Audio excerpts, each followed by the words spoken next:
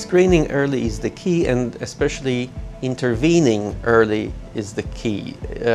You do not always have to intervene with medications, you do not always have to intervene with procedures, but equally important are lifestyle interventions, and those are actually difficult, maybe even more difficult than actually taking medications. Patients need to be supported in their resolve for lifestyle intervention, because those interventions are very effective, equally effective to medications, but they are difficult because they require a lot of resolve, a lot of work on the part of the patient.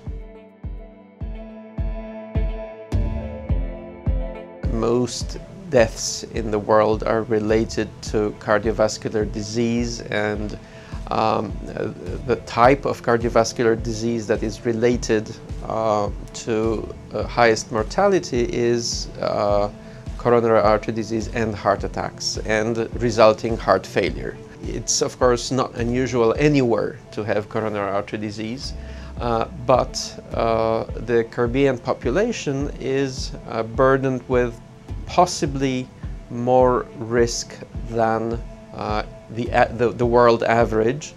And there are, I mean, we could go into that, but there are a number of reasons for that. Some of them, many of them, maybe even most of them connected to lifestyle. Some of them are connected to or related to the genetic pool. We are close to the center where we can quickly take them to the cath lab, where we have a full-fledged dedicated cath lab available, where we can take him on the time and save them in a timely manner. Time is everything, especially when it comes to the heart. I am proud to be a nurse in my experience to save the lives, basically. When I see that smile, that gives me rewarded. Good general practice care is where it all starts. So patients need to be screened for risk factors of cardiovascular disease, such as hypertension, such as obesity, such as diabetes, and those conditions need to be treated as soon as they are diagnosed, and of course the sooner they're diagnosed, the better for the patient and the better the patient prognosis.